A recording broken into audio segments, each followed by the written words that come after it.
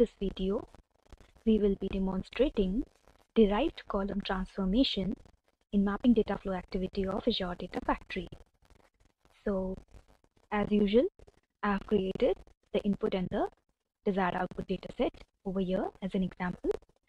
So here you can see the dataset is having 4 columns: year, name, country, and age. Okay, and we have to get the output as shown. So I'll let you know what all changes we can do with the derived column transformation. So here you can see the name. Okay, the name column is having the name, and suppose there is a requirement that we have to convert the names into uppercase. Okay, so we are making changes into the existing column values. Okay, so you can see the uppercase change over here in the output dataset. Next, we are having null values or blank values in the age column. You can see for 2 of the rows. So for this purpose, we are replacing the null values with a value known as value called as unknown. Okay, you can take it as NA or anything by your choice. Okay, you can replace the nulls with a value. Okay, next, let's say I have to add a new column also. Okay, in this existing data, so we can create a new column. I have created here as today's date. Okay, so in today's date, like I have used the current date as a new column. So here what does this derived column transformation performed for us? It performed like it created a new column. It like replaced a null value in the existing column to a user defined value. Then an existing column, we can apply some function. Okay, like here we have used upper in the name column. Okay, let's go to the official documentation page of Azure. So this is the page from Microsoft derived column transformation. It says use the derived column transformation to generate new columns in your data flow. So in our data set, the new column here is today's date. Okay, an extra column. Then we are or we can do modification onto the existing fields. So existing modification, what we are doing, we are converting the name into upper case. Okay, and then existing null value into a user defined value. So we are doing this. So let's do it into the portal. So let's go back to, first of all, we'll see the input file. Okay, which will be used for our like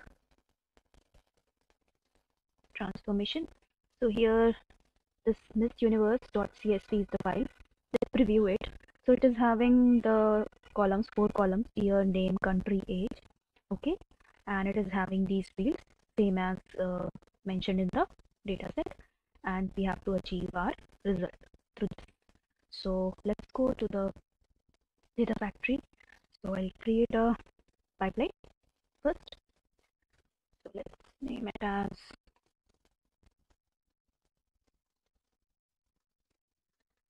so here it is derived column pipeline, and we have to use the data flow activity. Okay.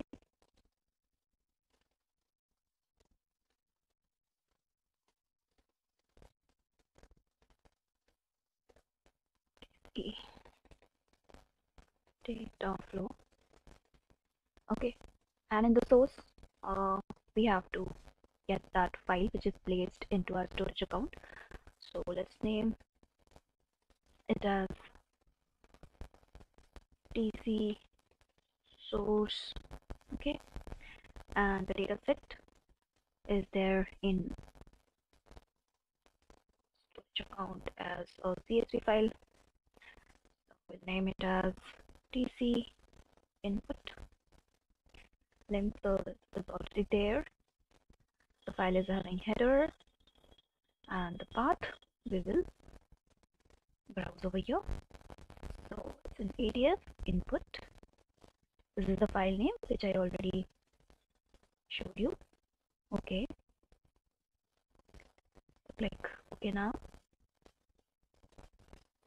Okay, so here it's done. Next is okay, leave it. Now next step is to add our derived column transformation. So it is under schema modifier section. So add it. Here we have added. Now we'll name it as derived column. So it's Miss Universe mu data. You can write anything. So then input stream is stream name is by default coming from the source. Okay, and here this is the section. Okay, this is the main section where we have to do the configuration. So you can see, like, our requirement is that we have to convert first of all the name column to uppercase. Okay, for this purpose, here you can see the column, here expression. So in this section we'll select the name column. Okay, so this is the existing column which is coming from the source, and here only we have to make the change as upper. Okay, so here we know we to make it into upper, there is a upper function over here, and we can mention the column name. So it is the name column on which we want to apply this function. Okay, so here data preview is not active because we have not enabled the data flow debug option. We can enable it, and right here only we can see the preview. So save and finish, and let's enable the data flow debug option. Okay, let's wait for 2 to 3 minutes to get the cluster ready, and then we can preview the data. Okay, so here the data flow option debug is enabled, and inside the expression builder we have written the expression. We can preview it over here by clicking on refresh. So and sometimes the data can be seen over here. So the data is available. You can see the incoming data was like this, and the outgoing data will be in uppercase. Okay, so save and finish. Now the second requirement is for the age column. Wherever it is having blank null values, we have to replace it with unknown. Okay, so for this purpose we'll click on this plus add button, click on it, click on add column. So a new column drop down will come. So we have to make the changes in the existing column, which is age. So we'll select that. Okay, and then we will have the expression builder open it, and here we will write the condition. So wherever it is null, take it as unknown. So if okay is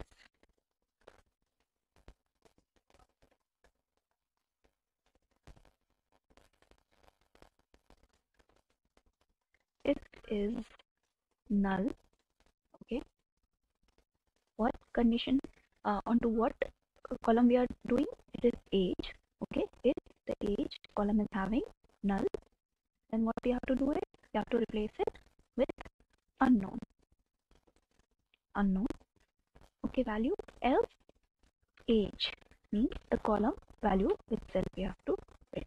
Okay, if the age column is null, we are replacing it with unknown. Else the age column, whichever value is there in the column, it will display. So let's review the data. So here you can see for these two, yeah, last two, it was having null and is replaced by unknown. Okay, so save and finish. Now the third case is to add a new column. Okay, so for this purpose we'll click on add column, but here the name will be a new column name, right? So we will define the name, today's date. So here itself you can write your user defined name. Okay, so we have created this name, and in the expression it builder you have to write what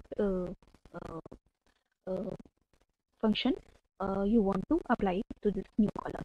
So here we are simply using this current date, okay, for this purpose. So it will be just current date. Okay. So current date is the function for this new column. We can like preview what will come in the output column. So here you can see that the output is today's date. Click on save and finish. Next we'll go to the data preview section and we'll see like how altogether the columns will look like.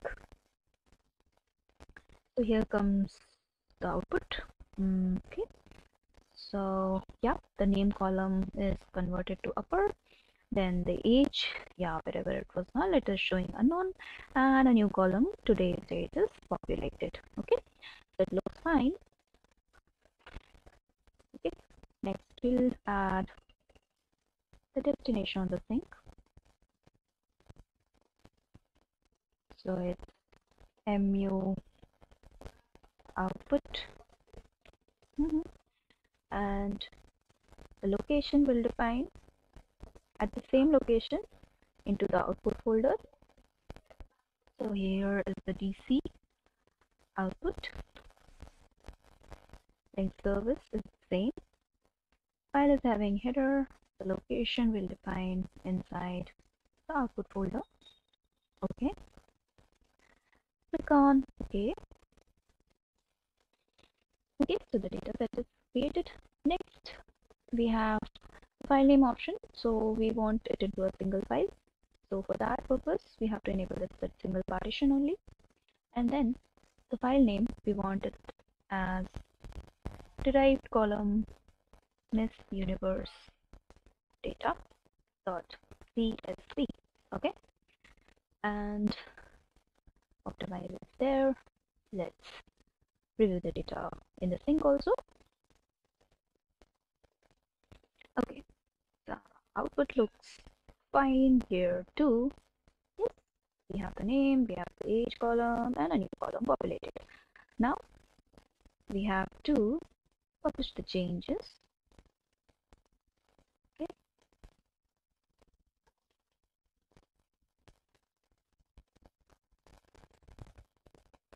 we have it validated too.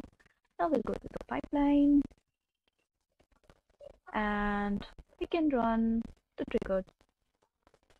So our pipeline is getting executed.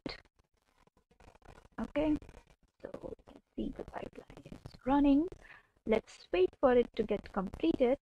So it shows that the pipeline got completed.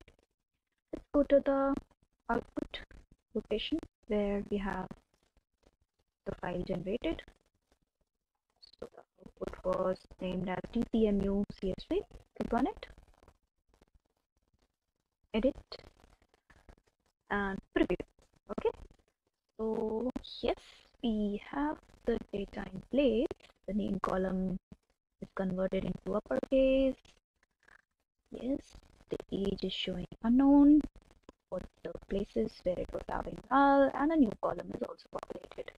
So this is a very basic beginner level tutorial on how to use derived column transformation. I hope you liked the video. So keep learning and have a good day. Bye.